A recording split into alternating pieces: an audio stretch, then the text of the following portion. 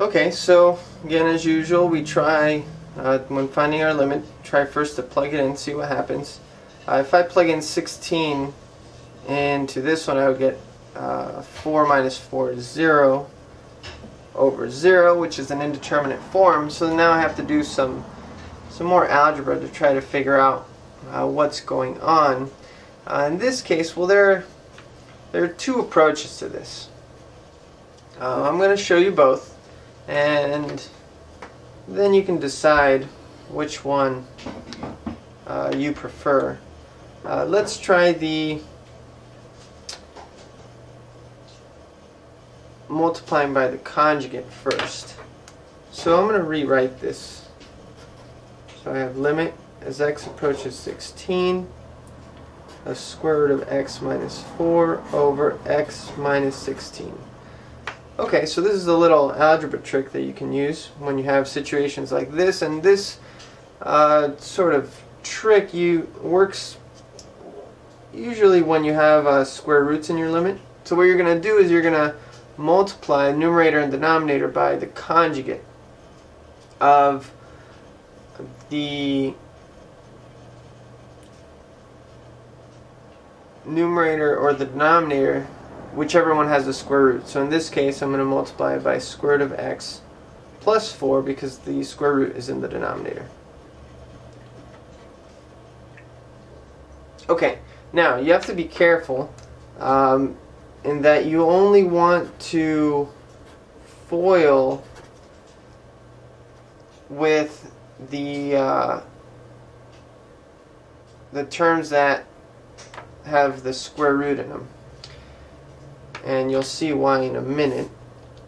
Okay, so take a look here. If I FOIL on the numerator, which is where I have the square root,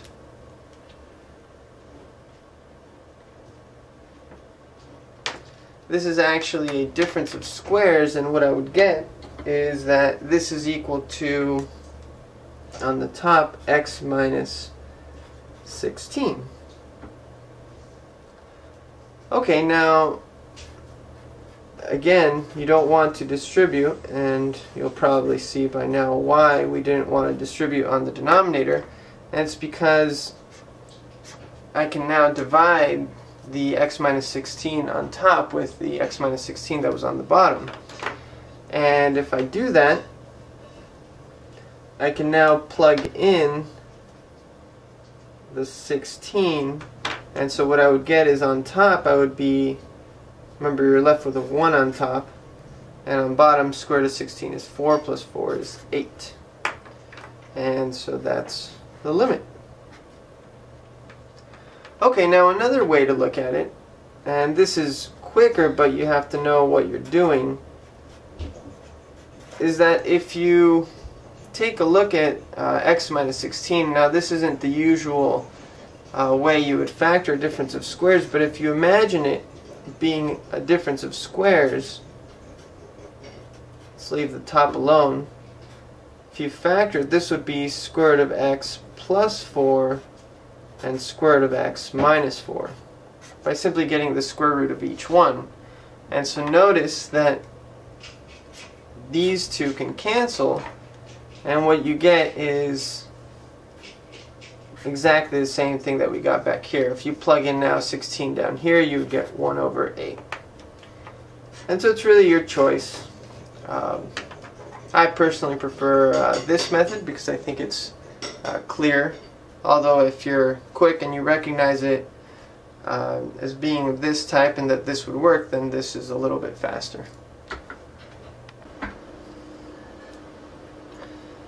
Okay, so in this problem, this is a complex fraction, and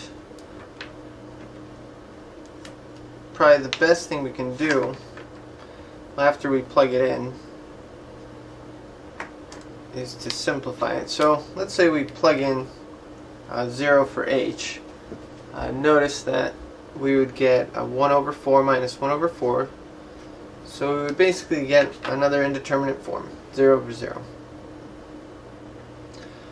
Okay, so we simplify. To simplify, well, we have to combine the two fractions on top into one, and so we need to get a common denominator. So basically this one needs to be multiplied by a 4, and this one needs to be multiplied by an h plus 2 squared.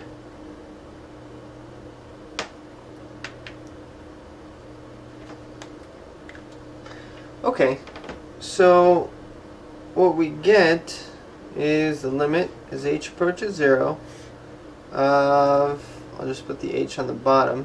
Now I'm going to have one fraction, and the denominator is going to be 4 times h plus 2 squared. And on top I would get 4 minus, now if I FOIL out the h plus 2 squared, I would get 4 minus h squared minus 4h minus 4. Okay, now I'm going to turn the denominator into a fraction. And I'm going to use, first of all, the 4's cancel. So notice that this 4 minus this 4 cancels them out. And if I use the law of the tortilla, I get that this is equal to the limit as h approaches 0 of minus h squared minus 4h and 4h times h plus 2 squared. And so basically what happened is I multiplied negative h squared minus 4h times 1, that goes on top, and then 4h plus 2 squared times h goes on the bottom. Okay, and so notice if I try plugging in 0, I would still get an indeterminate form, 0 over 0. So I still have more work to do. So notice that I can factor out an h on top here. So if I factor out an h, I would get negative, let's factor out a negative h. So then I would get an h minus, sorry, plus 4.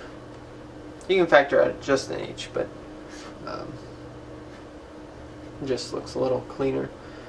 And on the bottom, I'll just leave it how it is. It's already in factored form. And notice that the h's now cancel. And if I plug in 0 now, I get, on the numerator I'm going to get, so don't forget the negative, so I'm going to be negative 4 over 0 plus 2 is 2, 2 squared is 4, times 4 is 16, or negative 1 over 4.